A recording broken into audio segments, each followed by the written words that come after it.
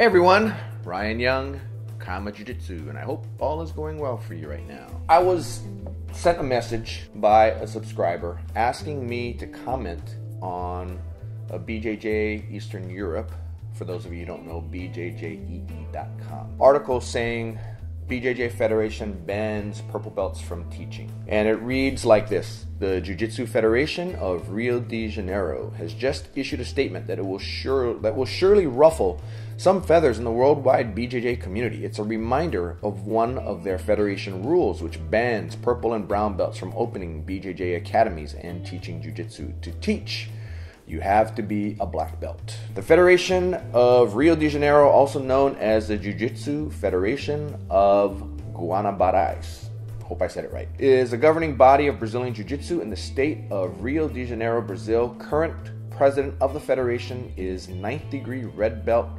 Robson Gracie. The federation is the official certifying entity for the Gracie style of Jiu-Jitsu. Specifically, it controls all teaching certifications as well as promotions to the rank of black belt and above. And here they say in quotes, Jiu-Jitsu, only black belts can teach. Only the ones that have acquired the rank have the authority and knowledge to teach. Do not forget, the presence of a black belt on the mat is obligatory. This subscriber asked me what I thought of this. Now, first of all, you have to think to yourself, where does this come from? The federation that Robson runs, Grandmaster Robson runs, if I'm not mistaken, I don't know if he is the continuous head of the federation, because I know at one time he headed the federation that was the federation of all federations in Brazil. So if this is the same one, then this probably is the word. Now, you have a bunch of federations now. If this is the original one, this is the one that was passed down to him by Ehrling.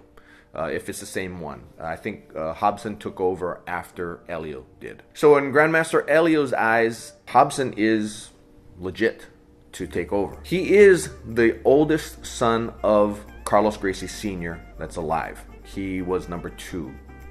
Carlson was the oldest one in the firstborn. Robson, who is also the father of, among others, Charles, Henzo, Hyen, and Half. And from what I understand, he has 10 kids, and I don't know who all of them are, but those are the famous sons that he has. If he's saying it, then it makes sense, and that's what it would be. And if this federation is the same one that goes way back, then it was what Ehrling's rules were. So I have to kind of go with that. Now, Kama Jiu-Jitsu is under the Jiu-Jitsu Global Federation, which is Rickson's federation. So for us, that's primary. Whatever Rickson says in his, whatever Rickson's federation says, because Rickson is the head of it, but he does have a council of other grandmasters and masters, as well as some black belts that are on there. You know, we fall under, or Professor Dave chooses for us to fall under, whatever federation is headed by Grandmaster Rickson. So that's where we are. What's my opinion on this? You probably all know that I'm not a fan of non-black belts opening and running academies. And the reason is because, you know, I just think when I was a blue belt or a purple belt, I knew a lot. I knew more than just any Tom, Dick, and Harry off of the street. But do I know, or did I know then what I know now? The only thing is I'm better? No, not even close. I might, in retrospect, I might have known 20% as a purple belt versus what I know now. And I was offered at least 3 different opportunities to go in and open a school with someone else throughout my time in Jiu-Jitsu, mostly during my purple belt. I said no every time. I thought about it. Believe me, it's something that it's an interesting idea. And who doesn't want to teach Jiu-Jitsu, right? Because you get to train all day, and if teaching is what you need to train all day, then why the hell not, right? Live the Jiu-Jitsu lifestyle. I didn't choose to teach. I kind of fell into it. I did have some students as, I guess as a brown belt. I had a couple. But I always ran them by Professor Dave. I didn't really do anything on my own. And if I did, it was with the understanding that I have Professor Dave's blessing. Because really, I do feel that you need to have a black belt to run an academy. If you're in an area that's remote, then yeah, I guess you can be a blue belt under someone and teach. But I guess the question is, if you're a lower belt and you're running a school, and you want your students to be the best they can be, how good can they be if you're not even at a black belt level? Now, I'm not going to judge people who are lower belts that want to open a school. The thing is, though, is that in an area where there are many black belts around, it really doesn't make any sense to me for people to choose a school that is not run by a black belt. Like I said, if you're in a remote area and all you've got is a blue or a purple belt running his own academy, then if you want to learn it, then that's what you got to do. So in that way, with regard to the ruling that Hobson, or Grandmaster Hobson, put down, kind of reminding people what the original rule is, I get it. But in Brazil, from what I understand, because I've never been there, especially in Rio, there are academies on every street block. So it's easy to say that you need to have only black belts running schools and teaching. What about a black belt that hasn't gone through a professor training program? Just because you train long enough to earn your black belt doesn't mean you can teach it. Teaching is another art in and of itself. I've known a lot of black belts who were legit black belts, but who can't teach for anything. Maybe in a one-on-one setting they can, but in a group class where you have multiple people who learn multiple ways, right? We call them modalities. If you don't know and you don't recognize those types of situations, you're not going to be an effective teacher. Just because I get my college degree, my bachelor's in finance, does that mean I can go and teach undergraduate kids finance? Nope. I don't have a clue on how to teach somebody finance. Even though I've gone through and I aced my classes and got my degree with straight A's, whatever. It doesn't mean that I know how to teach it. And the same goes for jiu-jitsu. Just because I got up to a certain level doesn't mean I learned how to teach. Now, does Kama Jiu-Jitsu have instructors that are not black belt? We do. Everybody needs to start teaching sometime if they're expecting to be able to teach. So I guess the traditional way was to earn your black belt, and then once you get to your black belt, then decide if you want to teach, and then enter the professor training program. And then after your first year, get your red bar. After your second year, get your professor bars, right? When I was at Gracie Academy in Torrance, he had a junior, Jorge and Gracie, had a junior instructor program where it's a separate membership, and you not only learn the art and practice the art, but you also learn how to teach. And I know Grandmaster Helson had an assistant who would come in early and he would teach the self-defense portion, but Helson would take over after a certain point in class and then run the class. We do the same thing here at Kama Jiu-Jitsu, and we're not breaking any ground here. It's just the way we do it. Anything that we experienced going back to training under Helio's sons, then we're going to try to emulate them. We want to be as true to the art from the way they did it as we can possibly be. One of the things is, and as far as the school goes as a business, for instance, here at our Flower Mound campus, we only have one black belt. Whereas in our Irvine campus, we've got 3.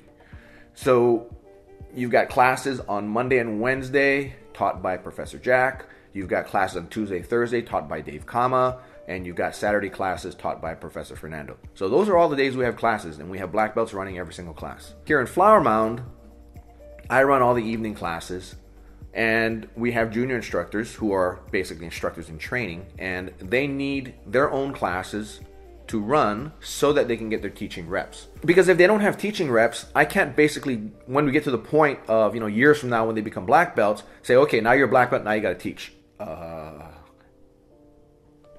What do I do, right?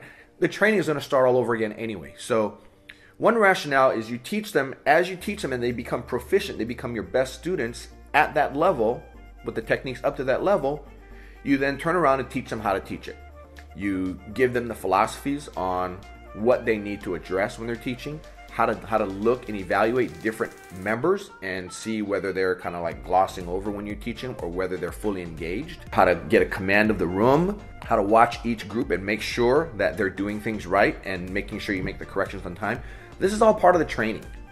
And as they progress through the art on their own and learn more, then they're going to go back and learn how to teach that. Teaching is something completely different than doing. You think about your coaches, right? How many football coaches in the NFL earned Super Bowls while they're playing and then began coaching and then earned Super Bowl rings as coaches? I really don't know. I'm just wondering. But I do know that a lot of Super Bowl winning coaches, some didn't even play. right? John Gruden, who was an assistant under Bill Walsh, San Francisco, then went to Oakland, if I'm not mistaken, and I think he was the head coach there, and then got run out of there for whatever reason. Ended up at Tampa Bay the next year and then won the Super Bowl. First year there. And I think now he's back at the Raiders, if I'm not mistaken. But he didn't play any pro football. He doesn't need to be a pro-level athlete in order to be a coach. Now, I'm not saying that you don't need to be good in jiu-jitsu in order to teach jiu-jitsu. You do need to have a minimum level of competence. But there are so many other things that come into teaching. Like I said earlier, teaching is another art in and of itself. On the other hand, you can have world champions in jiu-jitsu that simply cannot teach. They just can't. They don't have it in their ability to teach. They're not wired for it. Yes, it's important for people to have a certain level. So Grandmaster Hobson saying no purple belts should teach. Given the fact that he's got black belts all over the world, all over the place, just in the city, and probably in Brazil, then yeah, that makes sense. In the U.S., in certain metropolitan areas, doesn't make any sense either to have a non-black belt running classes, right? If you're in Los Angeles, if you're in Dallas, Fort Worth, San Francisco, Chicago, New York City, Miami, there really is no reason for you to be needing to or be having a hard time finding a black belt to learn under, to the point where you have to go and learn under a blue belt or a purple belt. There just really is no reason. On the other hand, if you're in some rural part of Kansas where no jiu-jitsu professors made it out there, but there is a guy in town who's a purple belt under so-and-so, and he travels here and there or brings people in or whatever, but he gets his regular training in, and he's got some people that he's teaching so that he can have training partners.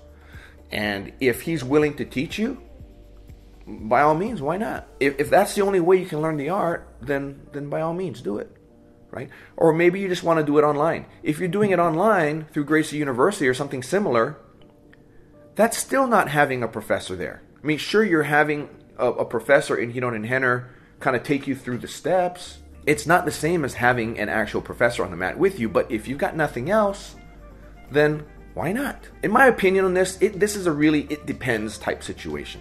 If you've got a black belt available to you, great. If you don't, then do what you can. And I hope that helps in giving you some perspective on this subject that maybe you didn't have. In the meantime, just train. Wherever you are, just train. If you have someone available, train under them. If you don't have someone available, then go find something online and just practice it. You all know I'm not a big fan of going online to do stuff, but that's only because Kama Jiu-Jitsu has a curriculum the way we teach, and somebody goes online kind of messes it up. It means I gotta have them unlearn something, I gotta reteach them. But if you don't have the ability to be at a school, then that's your only way to do it. You can learn a lot of stuff off of YouTube, like barbecue. Anyway, that's all I got for you. Hope you take care of yourself. Be safe, be injury-free, and be happy training. Take care. Bye-bye.